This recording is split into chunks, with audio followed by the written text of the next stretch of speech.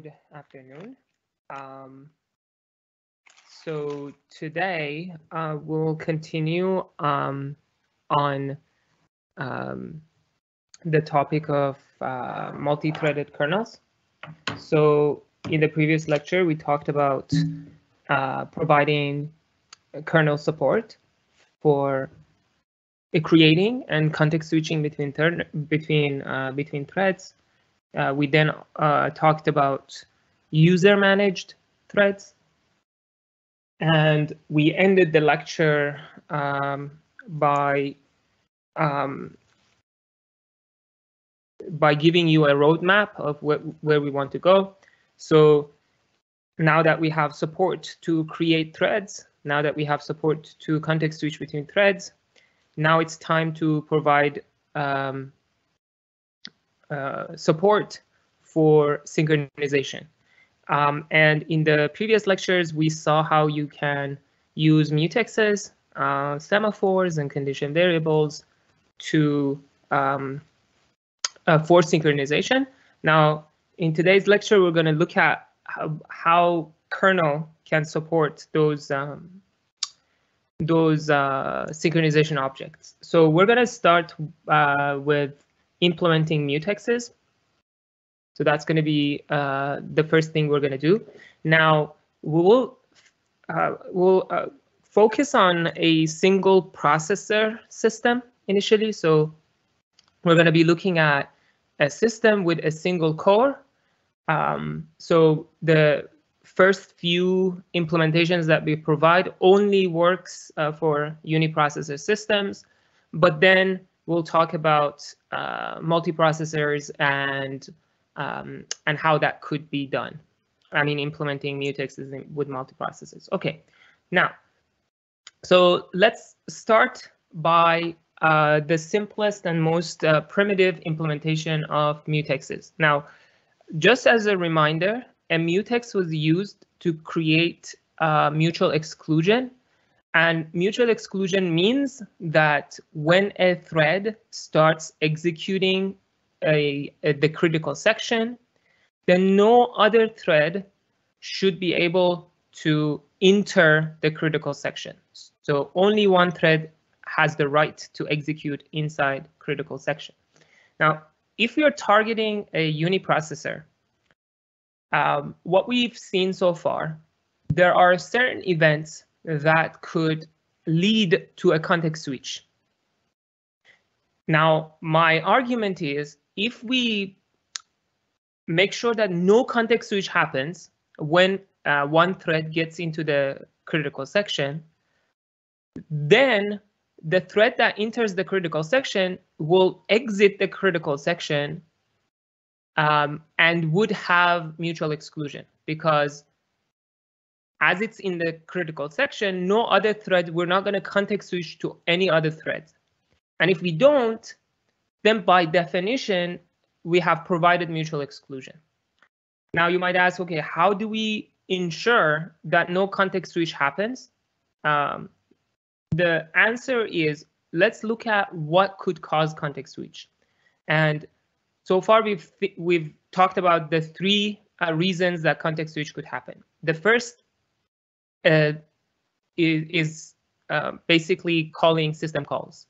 So when you call system calls, like for example, open or read or write or yield, what happens is you're going to go to the kernel, and kernel might decide to context switch to someone else. So if you don't call system calls, then we're going to eliminate this first cause. The second cause of an event that could cause context switch is exceptions. Now, you might divide by 0 in your code. You might access a memory that you're not supposed to, and these could cause exceptions. Now, if your program is written carefully so that it doesn't cause any of those, then we can eliminate this as well. The third cause of context switch, or an event that could cause context switch, is interrupts. When an interrupt happens, we're going to have a mode switch to kernel, and then the kernel might decide to context switch. For example, if a timer interrupt goes off, then the kernel scheduler could be invoked to make a decision on whether or not we want to context switch. And the way to avoid interrupts is to disable them. So if we disable interrupts, then we're not going to get interrupted. Now, if we put all three of these together, we can talk about our first implementation. So our first implementation relies on the programmer not to call system calls, not to have any instruction that causes an exception. And then if these two are true and they hold, then we can just disable interrupts. And now we have created a situation where a thread can start running the critical section and not be preempted. And it goes all the way to the end of the critical section and gets out. And while it's in critical section, no other thread will run. Again, in a single processor. So this is going to be our implementation then with all of that introduction. So class mutex. So we're kernel right now. We're kernel programmers, and we want to design this mutex class that others can use. Now, this is going to be our first take on creating mutex. It has two functions, lock and unlock. The lock function disables interrupts, and the unlock function enables interrupts. And this way, if we have the programmer not to call system calls and not to cause exceptions, then this will give us mutual exclusion in a uniprocessor. Now, what are the problems with this? The first problem is that we cannot give this mutex to user programs. User programs cannot call mutex.lock. And the reason should be obvious, because it's going to disable interrupts, and disabling interrupts cannot be executed in user mode. Users are not able to do this, because if they were, they could put something like this that you can see, mutex lock, and then while true, and that's it. The system gets stuck, and nobody can interrupt this anymore. So you have to just manually shut down the system or restart your system. So we cannot give this to the users. So that's the first problem. The second problem this has is it's not going to work on multiprocessors. And the reason is when you disable interrupts on one CPU, the other CPUs still could be interrupted. So you're not going to disable interrupts on all CPUs. And one thread is running inside the critical section. The other thread could also get inside the critical section because they could be scheduled on other CPUs. So it's not going to work in any system other than a uniprocessor. And finally, it's going to be really bad to have this design in mission critical systems, right? Because one of the ways that in a mission critical system, your system interacts with the environment is through the interrupts. So, let's say you're putting this in a satellite or in a nuclear facility, and let's say something wrong happens and an interrupt is raised, but because one program or one thread is in its critical section, you never get to see this interrupt, and that could be disastrous. So, okay, that was our first take. Let's look at take two. Let's make this design a little bit more interesting. And let's focus on, let me go up. Let's focus on this last aspect. Let's address this one first, which is, if I have a programmer that does this, mutex.lock,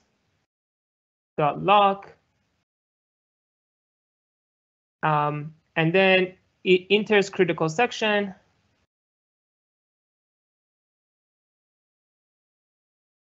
And this critical section is really long until it ends and it calls mutex.unlock. So let's say this is going to take like 2 minutes. Now, if I go with the first take, I'm going to be disabling interrupts for 2 minutes. And that's really bad because a lot of things could happen in this 2 minutes. And my system wouldn't be responsive at all during these 2 minutes, right? So let's see if we can still use disabling interrupts to create critical section and to create mutual exclusion, but without allowing the interrupts to be disabled for 2 minutes. Let's see if we can make this a lot shorter. Now, the idea to do this is to create internal variables for our mutex and then use disabling and enabling interrupts to manipulate those variables. So now we're not going to enable interrupts and disable interrupts for the entire critical section of our programmer. We're going to enable interrupts and disable interrupts every time we want to, make changes to the internal state of our mutex. This should remind you of the readers-writers lock, where we had internal variables inside our reader-writer lock, and we use the mutex to create mutual exclusion for our program to change those internal states. We're going to do the same thing here. So we're going to add additional variables and then use enabling and disabling interrupts to create mutual exclusion whenever we want to change those variables. So how do we do that? So I'm going to add private elements to this class. In particular, I'm going to add a value that is initially free, and I'm going to add a queue. So this is going to be the queue of tasks or threads that are waiting for this mutex to be unlocked. So if somebody calls lock and the lock has been already, if somebody calls lock on this mutex and the mutex is already locked by another thread, we'll put this color in this waiting list. And eventually, once we go through all the threads waiting, eventually this thread will wake up to have the mutex locked. So these are the two private elements I'm adding, and then I have the public elements, which are the two operations on this mutex, lock and unlock. Again, I want to remind everyone of the lock we were writing for the readers-writers problem. And there we had 4 operations, acquire the lock as a reader, release the lock as a reader, acquire the lock as writer, and release the lock as writer. Now this is similar. Here we have 2. These are the 2 operations on the mutex. And then these are the internal states. And now we're going to use disabling and enabling interrupts to change these internal variables. Okay, let's look at it without further ado. This is my lock function. At the beginning of it, I'm going to disable interrupts. I'm going to check the value. If it is busy, it means that somebody has locked it. So I'm going to put myself to sleep. So I will add myself to the waiting list. I change my state to waiting, and then I choose another thread to run. And finally, I call this thread switch that we saw in the previous lecture. I switch to another thread. So I was running, right? At this point, in the middle of this function, a context switch happens. So we context switch to someone else. And we are doing this because I cannot continue, right? I wanted to lock the mutex, but I figured out that this mutex has been locked before. So there is nothing for me to be done at this point. I have to wait. So I put to sleep myself, and I find somebody else, and I context switch to them. So this is going to end here. Now, at some point, we're hoping that when the mutex is released, when the mutex is unlocked, I will wake up and get it eventually. Or if somebody else is waiting before me, or whatever scheduling policies put in place in waking up threads, eventually I wake up, right? Eventually I'm going to be context switched to. And at that point, I'm assuming that I will have the lock. So when I start running again after this line, I'm going to be assuming that now I have the lock. So somebody has unlocked the mutex and gave it to me. So I'm now going to wake up. So I'm back. So when we return from this function, it means that we're back. We have somebody has context switched to us. So then we change the state to running, and we get out. So otherwise, if the value was not busy, then it means that the lock was free, so I can lock it. Sorry, the mutex was free, so I can lock it and change the value to busy, and done. Then I enable interrupts. Remember, we disabled interrupts. Now we enable interrupts, and we get out. Now let's look at unlock. It's similar. So when you want to unlock, you probably want to see if anybody is waiting, right? So you disable the interrupts because you're going to change the state of this lock. You check if somebody is waiting. If they are waiting, then you remove them from the waiting. You change their state to ready, right? Their state was waiting. Now you change it to ready. And to just let you know, they were running, they made it to waiting. Here we make it to ready. Eventually, when they run, they become running, right? So anyhow, here you make it ready. You add them to the ready list, and that's it. Otherwise, if nobody is waiting, then just change the value to free and enable interrupts and get out. Now, I want to note here something important. Note here that inside this if, I did not change the value to free. And inside this if, I did not change the value to busy. And this is obviously for better performance, because I could potentially here make the value ready, and then when this guy wakes up, it can get it. But I prefer not to do that, because if I do that, then there would be some some corner cases where somebody else could come and unlock the mutex, and then there would be problems. So instead, I don't change the value, so the mutex remains locked. And when this guy wakes up, that I kind of gave it the go, they will be the one who holds the lock. And eventually, when they finish, they could make it free or give it to someone else. So it's kind of like if somebody is there, you just wake them up without releasing the lock. And when they start running, they are the one holding the lock.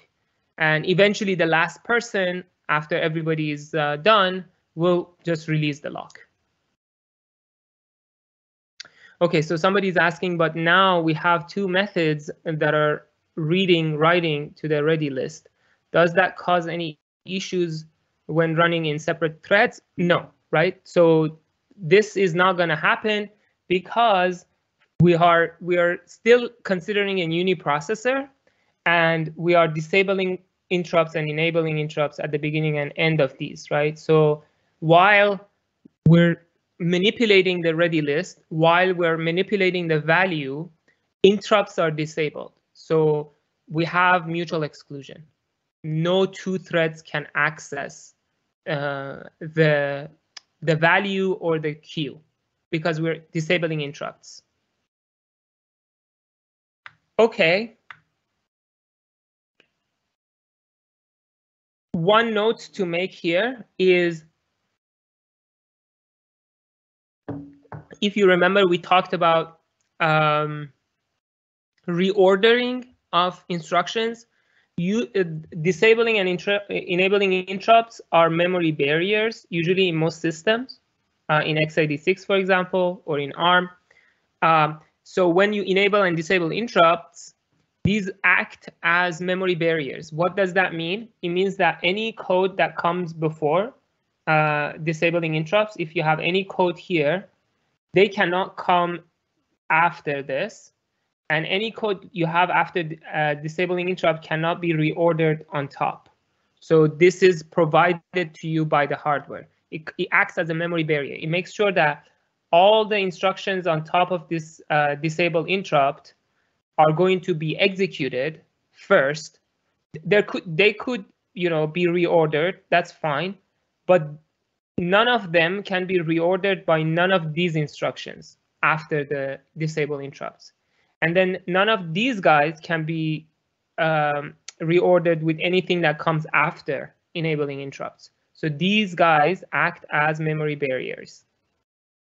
So anything in between is going to happen in between, and anything before is going to happen before, and anything after is going to happen after.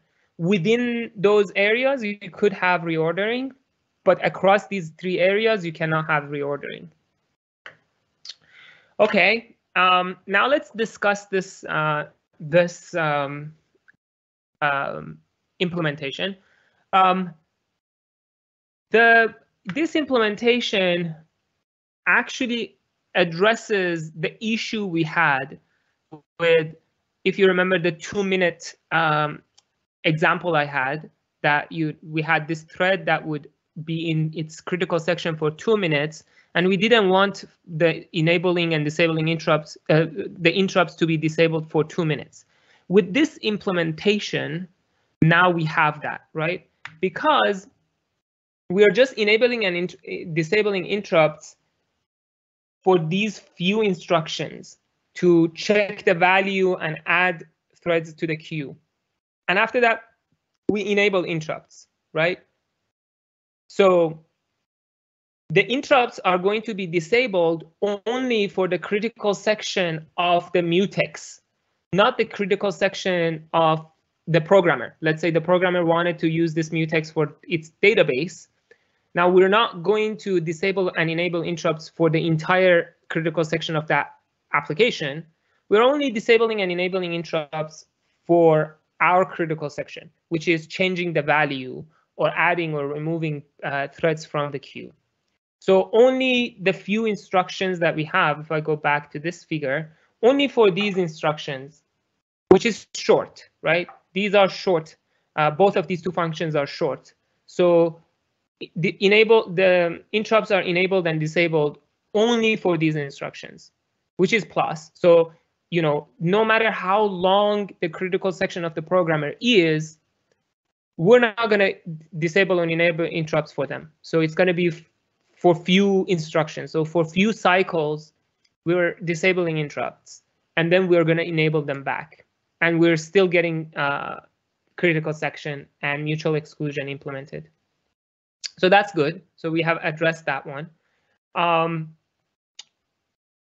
Right.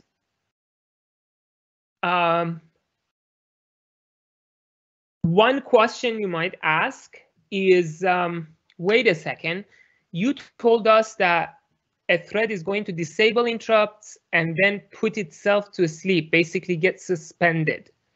Now, this enable interrupts executes later on when this guy wakes up. So I'm going to disable interrupts, and then this enabling interrupts is not going to happen immediately. It's going to happen later on when I wake up. So when am I going to enable interrupts? Now let's address that question. How is that going to work? Let's see if we can enable interrupts here. Can I enable interrupts here? The answer is no, you can't. Because if you enable interrupts, the next line, you're going to access this shared variable. which is your waiting list. And you're not going to have mutual exclusion. So that's bad. So you can't do that. What about here? What if I enable interrupts right before I call this thread switch? Can I do that? And the answer is no. This is also not a good idea. Why? So here is a scenario which could happen. So let's say you enable interrupts, but before you execute this thread switch, an interrupt happens. And because you enable the interrupts, right? Right after you enable interrupts, timer goes off and operating system context switches to another thread.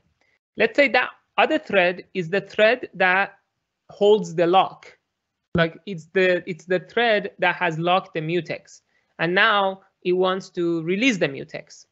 So what does that thread do? So the thread looks at the waiting list and finds that you are there. So it says, oh, there's another thread there because you put yourself there before you enable the interrupts. So you're in that list.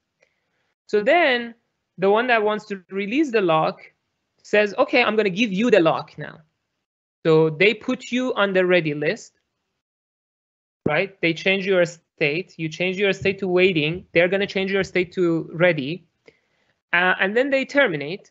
And later on, you're going to run because now you're on the ready list. What are you going to do? The first thing you're going to do is to call this thread switch, right? Because you got interrupted here.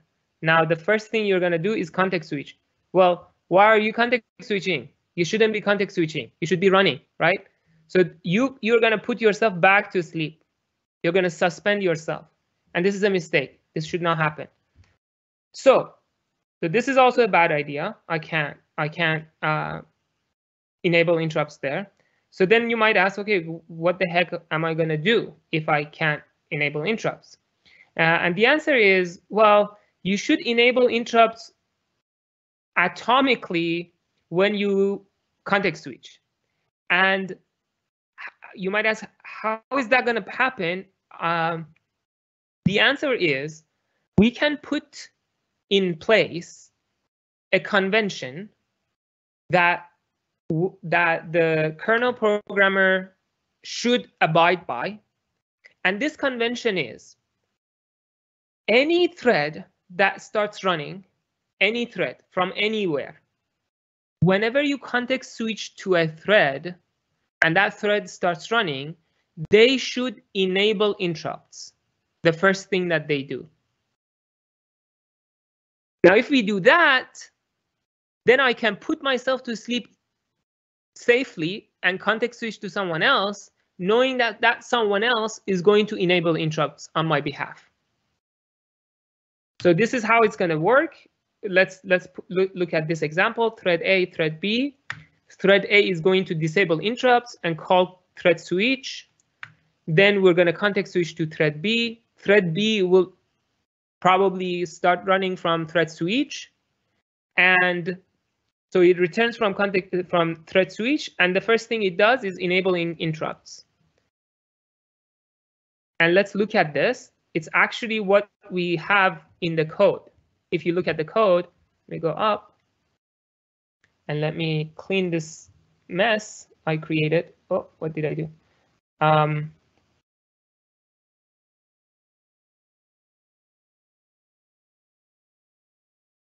So look, you wake up here, right? What do you do? The first thing you do is you enable interrupts, right? So we already have this convention implemented for locks, at least, for mutexes at least. And this has to be implemented everywhere because a thread could wake up not just in the lock, anywhere, right? So any function that we write that has this thread switch, so any function, any kernel function that has this thread switch needs to enable interrupts right after it returns from that function, right? So this becomes a convention that if we have, then we should be okay. So somebody can disable interrupts, call thread switch, Now this thread switch will wake up in another thread who previously called thread switch, and that thread is going to enable interrupts, the first thing it does. So we're going to address this problem by just putting in place a convention that we're going to abide by. So basically that's what we're going to have. So eventually this guy, for example, is going to disable interrupts and call thread switch, and then we will wake up, and right after we wake up, we enable interrupts. So all is good.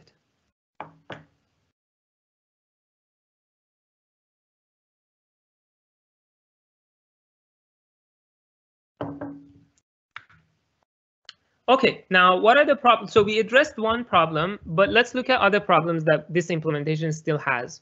So first of all, we still cannot give this to user programmers, right? Because we're still using enabling and disabling interrupts, and that's not cool, right? A user program cannot do that, cannot enable or disable interrupts. So this mutex cannot be used by user programs, user libraries. The other problem with this is that it, again, doesn't work on multiprocessors, because disabling and enabling interrupts only works on the same processor, not across multiple processors. Excuse me. So it's not going to work. Now, you might ask, OK, what should we do then? And the answer is we need hardware support for this. So if we want to create mutual exclusion in a good and effective way, like always, for efficiency, we need hardware support. And the alternative that we're going to look at is called atomic read, modify, write instructions. So far, if you remember from the lecture on concurrency and synchronization, I mentioned that, as in the lectures, we're going to assume that loads and stores are atomic. What that means is, if you have a load into some load in a register from an address in memory, it's going to be atomic. It's not going to load few bytes, few bits, and then get interrupted, and then do and load the rest of it again. It's going to load the entire thing at once, atomically. Or if you're going to store something in memory, it's going to be atomic. So these are the ones that so far we have been assuming and we have been using. And just to remind you, I said that in x86, that's generally true for words, which is like 8-bit addresses or variables. So if you have a variable like a character that has 8 bits, that is generally true. Now, if you have variables like integer or floating point that are more than a single word, then that might not be true. In x86 specifically, it's only true if the address of that variable in memory is a multiple of its size. So if the size of the variable is 8 bytes, then the address should be a multiple of 8 for the load and store to be atomic. So that was just a reminder. Now we want other instructions other than load and store that could happen atomically. And these instructions, so let me give you 3 examples of them. So the first one is test and set. So one thing to just clarify here is that we're looking at the functionality of test and set. I'm describing here what test and set instruction does. So this is the functionality. Now, we are asking hardware to implement this functionality for us in an atomic way, meaning that when this instruction executes, I want all 3 of these operations to happen atomically. I shouldn't get interrupted in the middle of this execution. I want all three of them to happen or none of them to happen.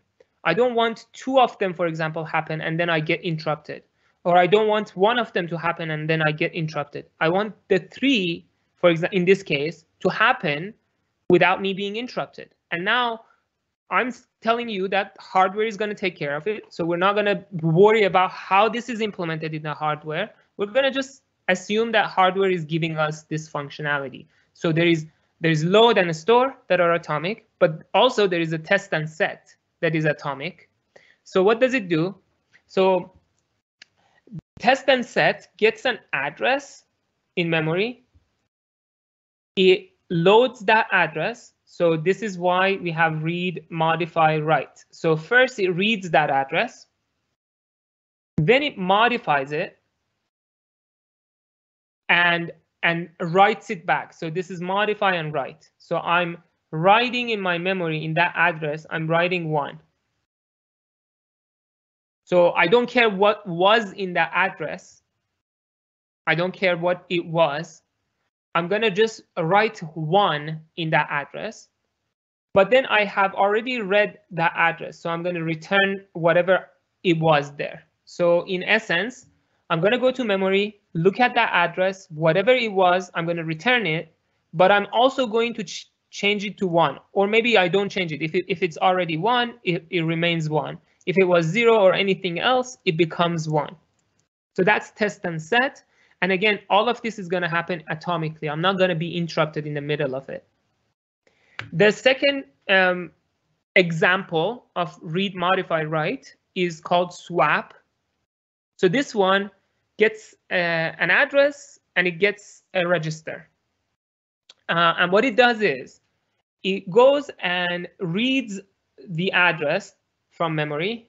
So puts that in a temporary location, then changes that memory address to whatever I have in the register. So compare that to this test and set. This test and set always sets that address to 1, regardless of what it was in it. It always sets it into 1.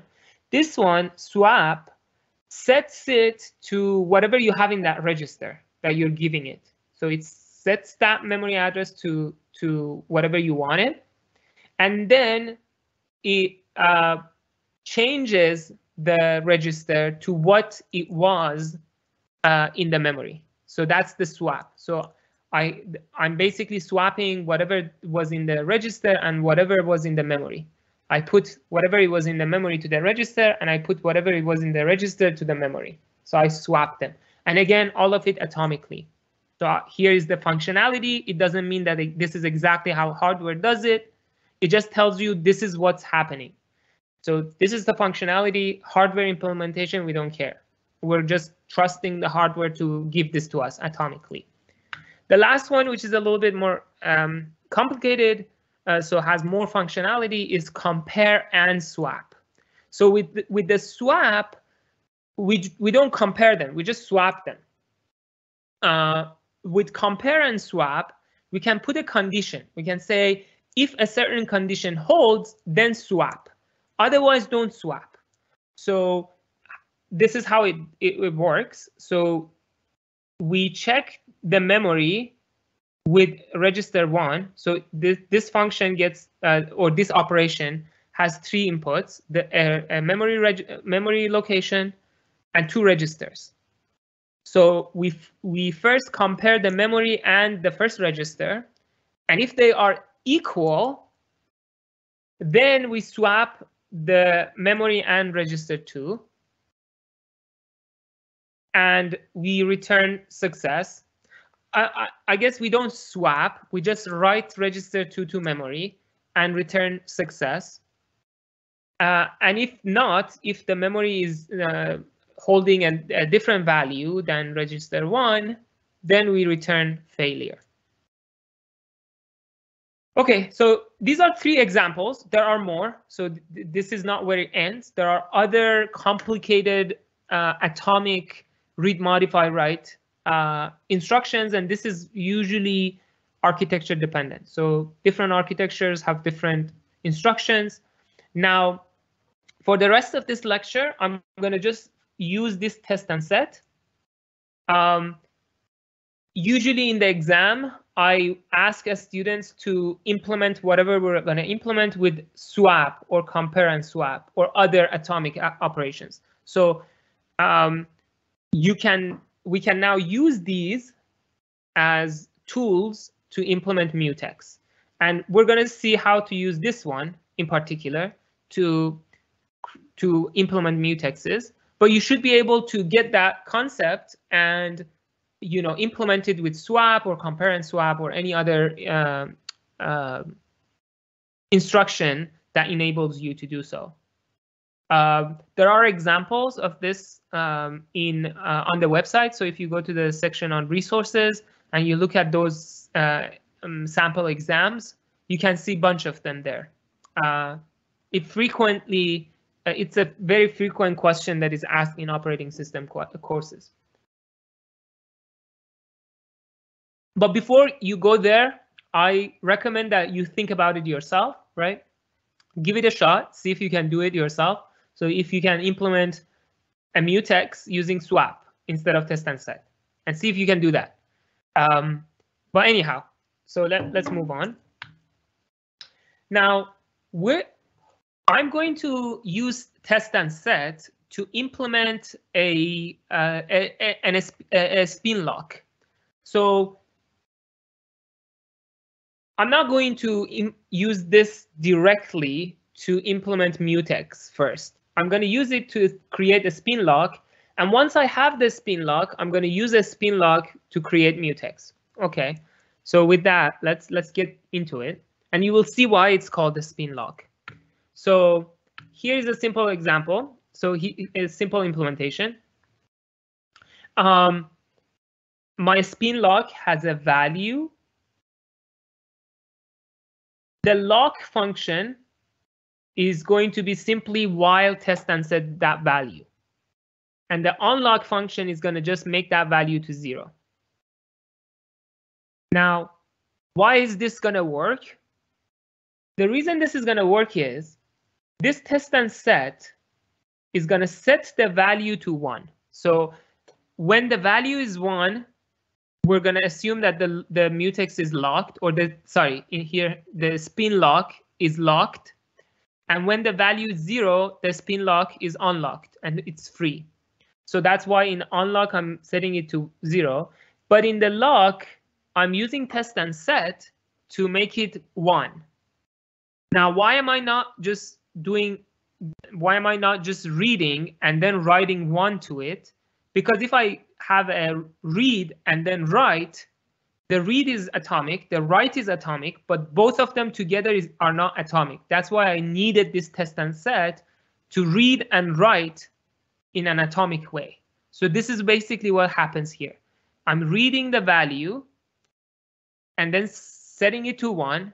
Now, the value when it returns, it's either 0 or 1. So either the value was 0, which then test and set returns 0, or it was 1, in which case test and set returns 1.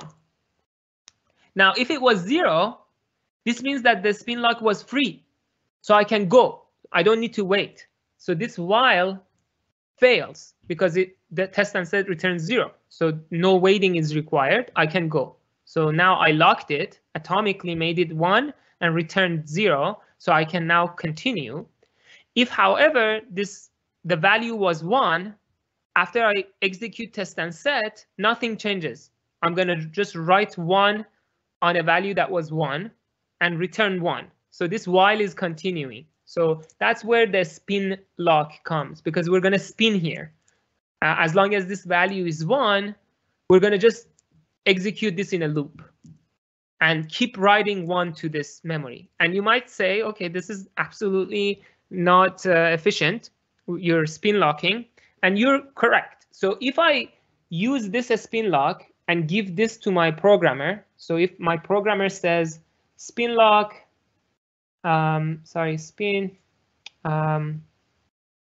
spin lock dot lock, and then critical section,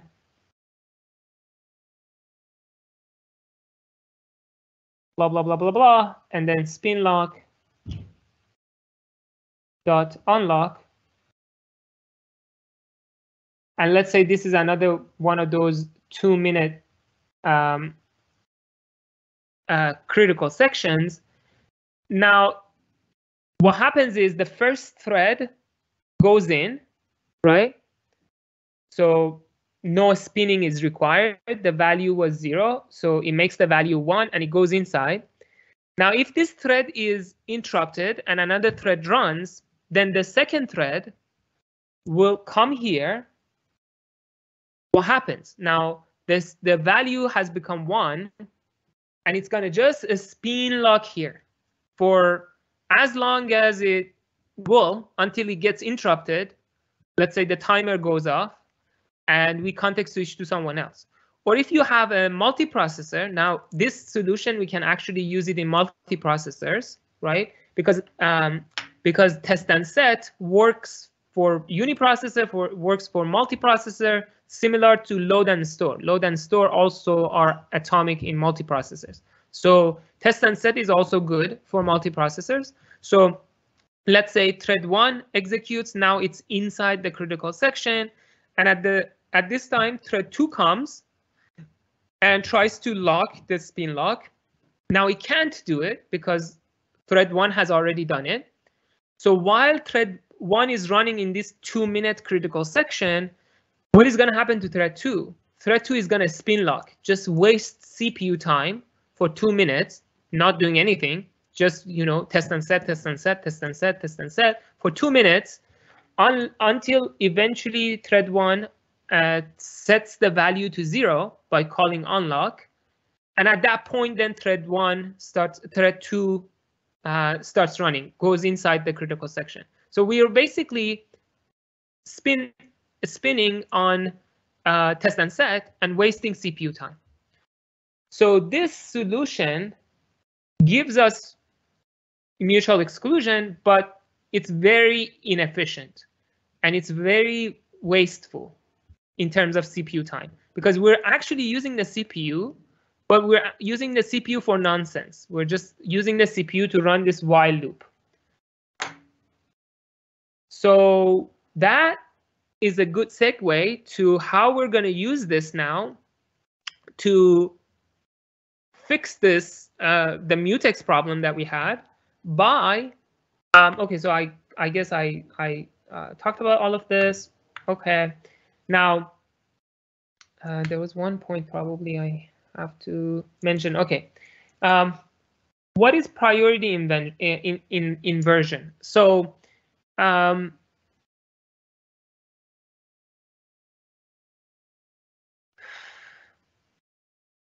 in ECE 350, I have a slides talking about priority inversion, and priority inversion is very important in real-time systems, and the course in ECE 350 is called real-time operating system. So because I don't have any slides for you, because we don't have time to talk about real-time systems, so just ignore this point. It does not appear in your exams or anything, so we're going to just pretend that this was not in my slides. So that's that. In semaphores and monitors, threads may wait for arbitrary long time.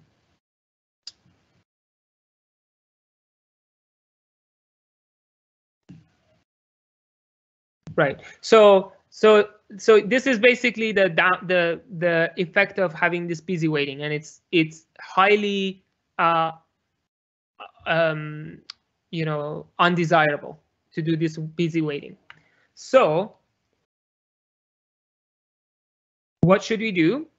We're going to use this spin lock, which is very inefficient, to create mutex that is efficient. How? So the idea is, so somebody's asking, should we be passing the address, not the value? That's a good point. I thought, yeah, this requires a yeah, it has to be the address of value. Sorry. Yeah, this is a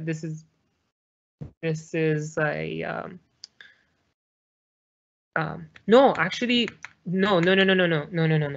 It's a call by reference. So the one that I have here is call by reference. So no, you just put the value and it will be called by reference. So a reference to this value will be passed. Okay. It shouldn't be address. It's called by reference. Okay. Continuing. So the idea is, let's use this spin lock the same way we were using enabling and disabling interrupts to change the internal state of our mutex. So I'm going to add now, I'm going to have 3 elements in my mutex. I'm going to have the value, which is initialized to 3. I'm going to have this spin lock now, which I will be using to create mutual exclusion whenever I'm changing the state of my mutex. And I have this waiting queue.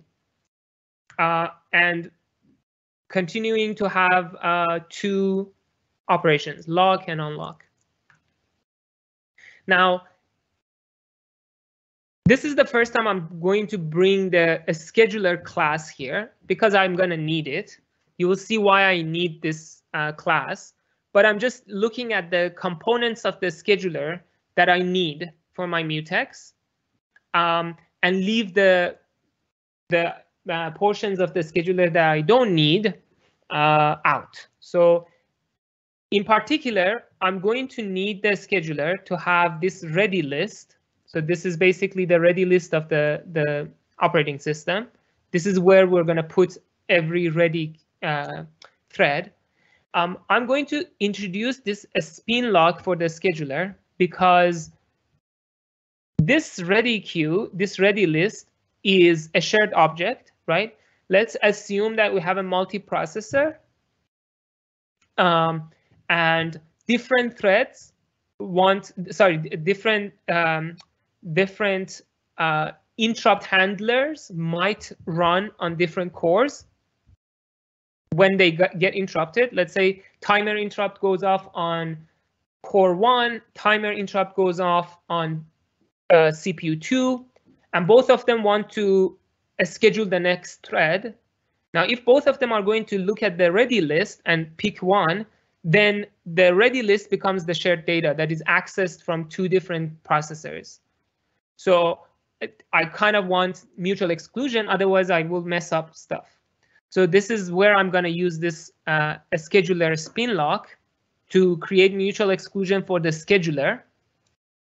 And I'm going to use these 2 functions from my scheduler. Again, the class scheduler could be much larger than this, might have much more, many other elements and functions and stuff. But these are the minimums that I need for my mutex. That's why the ones that I'm showing you. And we're going to just use these 2 functions, suspend and make ready. So the suspend is the function that is going to eventually call thread switch. So it's going to suspend this thread and then switch to someone else. And make ready is a function that is going to change this thread to ready. That's all it does. Okay, so with that, let's look at how we can implement lock and unlock. Let's focus on lock. The first thing I'm going to do, I will use the mutex, the spin lock to create mutual exclusion. Then I will check the value. If the value is busy, I put myself to the waiting, and then I call the scheduler suspend. And look what I'm passing. I will pass this spin lock to the scheduler. And the reason I'm doing this is because I want the scheduler to put me to sleep and release this spin lock. Because if I go to sleep while this spin lock is locked, then nobody else can do anything with this mutex because I have locked the spin lock, and now I'm suspended, so nobody can look at the internal state of the mutex, and that's bad. So we have to release this and go to sleep. Now, where can we release it? Can we release it here? Can we release it here? Now, the story is the same story that we looked at with enabling interrupts. So if you enable interrupts here, it's going to be bad because you're going to use this waiting list. If you enable it here before you go to sleep, the same thing could happen, that before you actually go to sleep, somebody could release the lock and then you go to sleep after receiving the lock, which is not desirable. So we're going to give it to the scheduler and trust the scheduler to put us to sleep and release this spin lock in an atomic way. So we'll look at the code for suspend. So it's going to happen inside the suspend. Now, at this point, we're going to be suspended. So we're going to be done and we're going to go to sleep. Eventually, somebody will release the lock and unlock the mutex. So we're going to start running from after this suspend. So so we're going to just return and assume that we have the lock. Sorry, we have locked the mutex. And if the value was not busy, then we just make it busy and we unlock the spin lock. Now let's look at unlock. It's going to be very similar to what we saw in the take 2 implementation. So just check the waiting list. If there is anybody, then ask the scheduler to make them ready. And otherwise, free the value and unlock the mutex. Sorry, unlock the spin lock. Okay, now some serious discussions. These are very important and quiz worthy. Can I use this mutex inside my interrupt handler? Let's say, my interrupt handler is going to access some memory to write or read, and this memory is shared with some other kernel threads. And I sort of want mutual exclusion for this memory. I don't want 2 different codes to run. Now, can I use this mutex in my interrupt handler? Can I have this inside my interrupt handler, say mutex.lock? And the answer is absolutely not. We cannot do that. Why? Because interrupt handler is not a thread. Interrupt handler is not a schedulable. We don't want to suspend interrupt handler and then schedule it some other time. That's absolutely not something that we want to do. Because interrupt handlers are not schedulable. These are just functions that have to run right after an interrupt happens. So if we use this lock, we're going to call the scheduler to suspend this, and that's absolutely not what we want. So no, this is not going to happen because interrupt handlers are not threads, are not schedulable. So that's a no-no.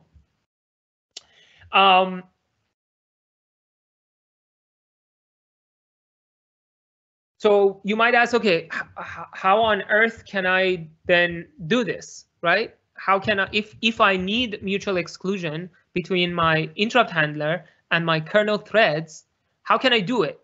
And the answer is you can actually use the spin lock. So a spin lock had like the implementation that we saw, there was no suspension, right? All it had was a spinning. So it was still running. So there was no scheduling going on. There was no suspension. So you could potentially use them, but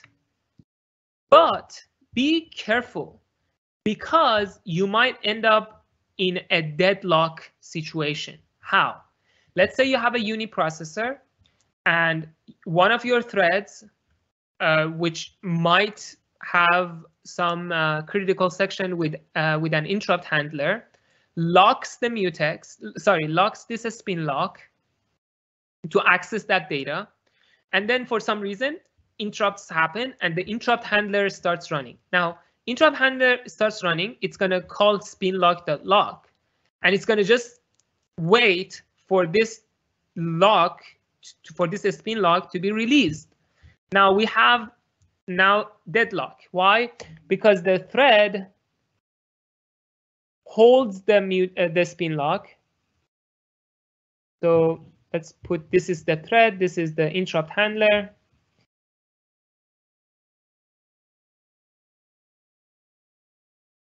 This is the spin lock. Now this spin lock is held by the thread. And now the thread is waiting for this interrupt handler to finish, but then the interrupt handler wants this spin lock. So now we have deadlock, because the spin lock is held by the thread, and the thread is now interrupted or preempted by the interrupt handler. So if you wish, we can put the CPU here as another resource. So the thread is now waiting for CPU, but the CPU is held by the interrupt handler, who is now waiting for this spin lock. So this is an example where our resources are spin lock and the CPU. Thread 1, the thread is holding the spin lock and waiting for CPU to run, and the interrupt handler holds the CPU because we're running it, but wants the spin lock, and now we have deadlock. So in order to avoid this situation, if you want to use the spin lock in your threads that are shared by, that have critical section with the interrupt handler, make sure to disable interrupts. To completely avoid this situation, we can just disable interrupts, then lock the mutex, lock the spin lock, and go do whatever you want, and then unlock the spin lock, enable interrupts, and you're safe, because you didn't let the interrupt handler to come in and get the CPU from you. Okay, these are really important, guys. Make sure that you understand them completely. Now let's look at the scheduler functions. So the first one is suspend. How do we do it? So the suspend, we're now talking about the scheduler, right? And the scheduler had a scheduler spin lock. Now a scheduler spin lock is a spin lock that might be used by the interrupt handler. Let's say, the timer interrupt handler might also want to schedule another thread. So might want to lock the spin lock, the scheduler spin lock. So this is exactly the situation I was talking in the previous slide, where I have this spin lock that might be used by the interrupt handler. So I'm going to use what I said we should be doing in the previous slide, which is disabling interrupts. We don't want us to get interrupted to avoid deadlock. So then I lock the spin lock, the scheduler spin lock, and this is different from this spin lock that was passed to us. So the spin lock that was passed to us, we unlock it. This is the spin lock that the thread passed to us to release on their behalf. So here is we're unlocking it. Then we change the state of that thread to waiting, and we add it to the ready list. Then we context switch to someone else.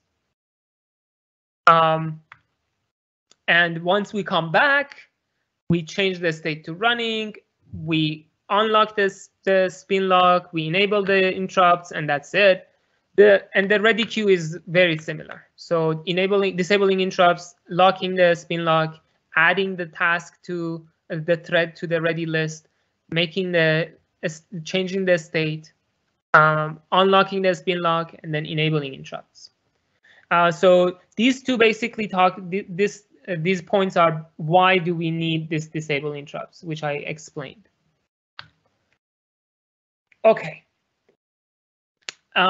So let's put everything together. so I'm just showing you two implementations that we have seen so far.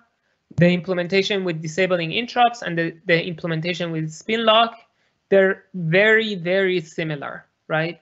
So it's kind of like we're just using this spin lock to create mutual exclusion, the same way that we were using enabling and disabling interrupts. Oh, somebody is asking, I'm kind of confused about the difference between a scheduler spin lock and a spin lock. Right. So if you remember, when I was in the declaration of our class mutex, yep, here, let me again remove everything.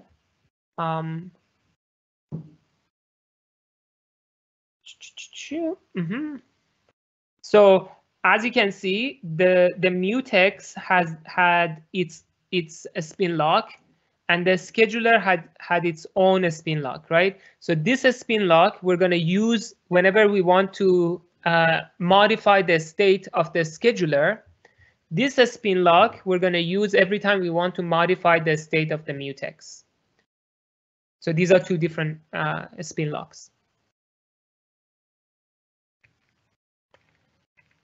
Okay.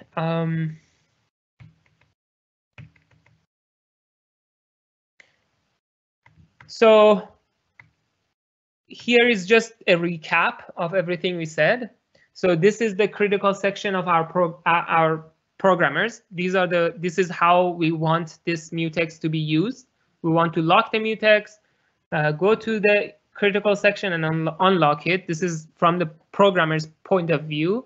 And here is how we implemented it first, just simply disable interrupt and enable interrupt. Then we said why this is bad, because then all the way inside this, the interrupts are going to be disabled, and that's bad. So then we came up with this better implementation where we disabled interrupts and then changed the state of the mutex, and then we enabled interrupts. And this was good in terms of, you know, not making interrupts disabled in the entire critical section of the programmer, but it still was bad because it was just for uniprocessors, and we weren't able to use this for user programs. Then we came up with this other implementation with test and set. Again, we started with this simple implementation, just using a spin lock as opposed to a mutex. So this works, but again, the problem with this is busy waiting. So the thread that is waiting is going to be busy waiting, and it might busy wait for a long period of time, which is bad because it's just wasting CPU cycle. So then we kind of implemented this better implementation where we use the spin lock to modify the state of the mutex, and instead of busy waiting while we're waiting for the mutex, we put that thread to sleep, and then later on, once the mutex is free, we wake up that thread. So we're just busy waiting for a short period of time. So we're busy waiting only for these internal few instructions to execute. So that's better, right? We're not going to busy wait for the entire critical section of the programmer. We're going to only busy wait for few instructions. So in essence, busy waiting is almost unavoidable. We have to busy wait. So then the question is, do I want to busy wait for a long time, like this one? Like this one, this implementation, or do I want to busy wait like just a short amount of time and suspend myself and then get back to running when I can? Okay, so the last thing I want to talk about, or no, actually not the last thing. I have 11 more minutes, so hopefully I get to talk more than this. How are mutexes implemented in Linux? So there is this observation that has been made by studying different programs that concluded that mutexes are usually, or most of the times, mutexes are free. Like 90% of the time, the mutex is free. So when you call mutex.lock, it's free. You can lock it and get out. And 10% of the time, like 5% of the time, I don't know, a fraction of time, it's locked, and then you have to be suspended. So Linux takes advantage of this information that locks are free most of the time. So it designs a fast path for the case where the mutex is free. So if it is free, it designs a really fast path to lock it and continue. And if it is not free, then it switches to everything that we have talked about. So all the implementation that we have talked about. So how does it work?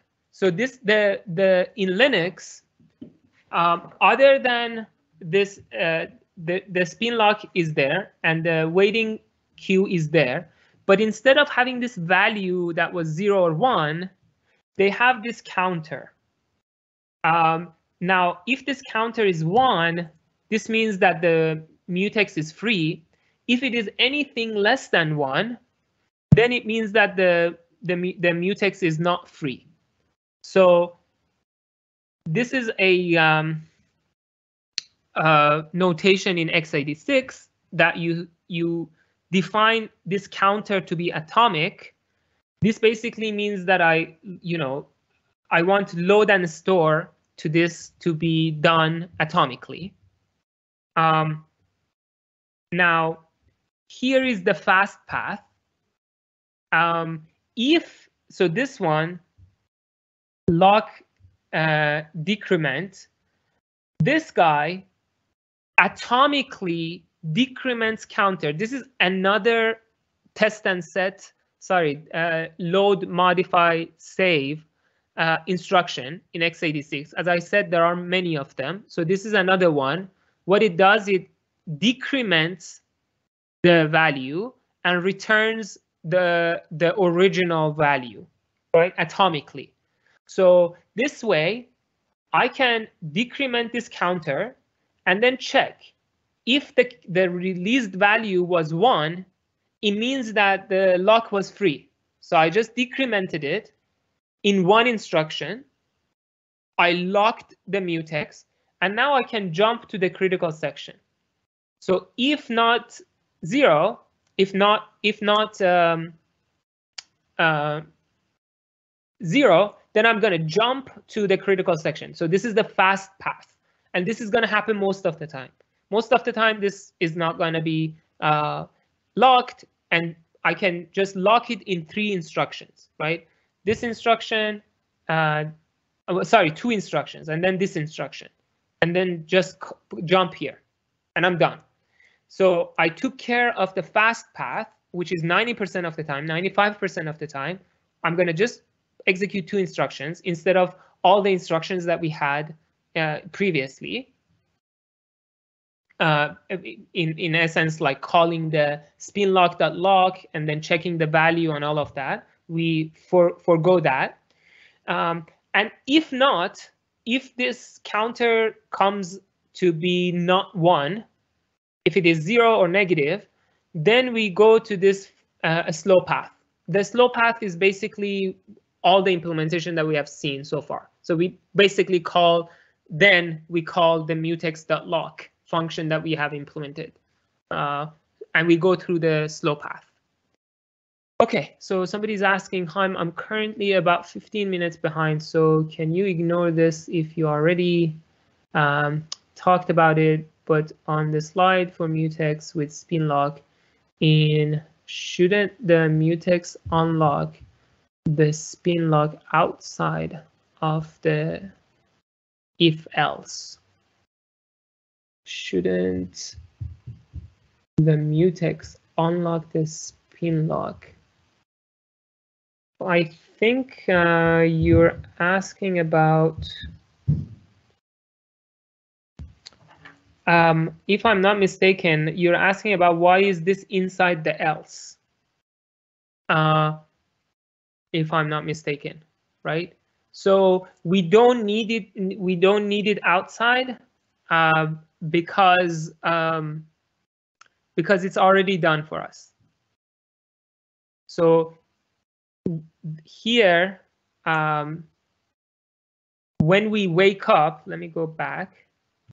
So you can. I don't want to spend time on this, but you can go and look at the implementation and see that when you get out of this if, the mutex spin lock is already unlocked for you, so you don't need to unlock it. Okay.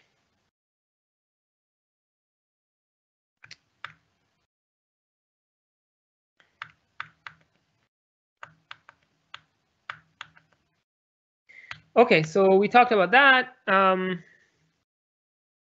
Mutex implementation discussion. So first of all, why are we still talking about mutex? Because we have to.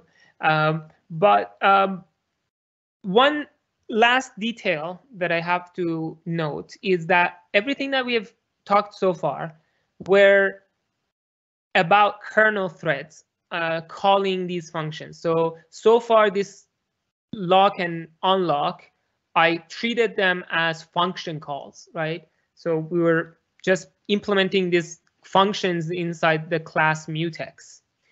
Now, if you want to have them as system calls, then you have to be careful, because with system calls comes all sorts of other stuff with enabling and disabling interrupts. If you remember, when if you're in user space and you call a system call, you're gonna disable interrupts and jump to the system call handler. So because in the implementations that we talked about, there was enabling and disabling interrupts, you have to coordinate this with your system call handler. So there has to be some more work to be done. So it's not just simply putting these functions as system calls and be done with it. There has to be some other considerations about how you implement your system. But the idea should be the same. So you can still use the ideas that you learned here in having spin locks and having internal state for your mutex and modifying them. Okay. Okay, next, so we talked about mutex. Next stuff is semaphore. And semaphore is very easy, so I can just look at it in one slide. The implementation of semaphore is very similar to the implementation of mutex. So I'm going to have the value, I'm going to have the semaphore spin lock, and this value is going to be initiated to whatever the programmer initiates the semaphore to. But when you call P, you're going to check if it is 0, then you're going to suspend. Otherwise, you're going to just decrement the value. And with V, you're going to check if anybody is waiting. If they're waiting, you make them ready. Otherwise, you increment the value. Now, again, note that similar to mutex, where we didn't free the mutex here and we didn't lock the mutex here, I'm not doing value plus plus here, and I'm not doing value minus minus here inside these two ifs because of the way I'm implementing it. So even though when you describe the functionality of V is supposed to do value plus plus, but in this implementation, I'm canceling them out because it's kind of like this guy, the one that calls V, if somebody is waiting, will wake that up. And here I don't increment so that guy that wakes up doesn't decrement, doesn't need to decrement. So I kind of cancel them out. It's very similar to the mutex, where instead of making the lock busy in the one that wakes up someone and then making it free in the one that wakes up someone and then making it locked or busy in the one that wakes up, we just cancel them out. So this is an implementation. It doesn't have anything to do with the functionality. We just cancel them out for our implementation. Now, can you use semaphores inside your interrupt handlers? The answer is you cannot use P because P has this suspend function. So you shouldn't use P in your interrupt handler, but you definitely can use V because V doesn't suspend anything, right? V basically just makes someone ready. So it doesn't suspend the interrupt handler. So we should avoid suspending the interrupt handler because it's not schedulable. So you cannot use P, but you can use V. And if you remember the discussions that we had about, the comparison between condition variables and semaphores, and if you remember, I said condition variables, we can't use them inside interrupt handler because they need a mutex to be locked, and we don't want to do that. Now we know why. And then I said, instead, you can use semaphores, and this is where we can see why and how. So you can use this V function inside your interrupt handler to send signals to threads that are waiting for something, right? And that easily can be done. Okay, so I stop here. Hopefully in the next lecture, I go through monitors really quick because we're almost done. So monitors are also very simple to implement. And then we can move on to talking about schedulers. Okay, thank you for sticking around and attending the lecture. Thank you for those of you who are watching it afterwards in the recordings. So take care, be safe, talk to you next week. Bye-bye.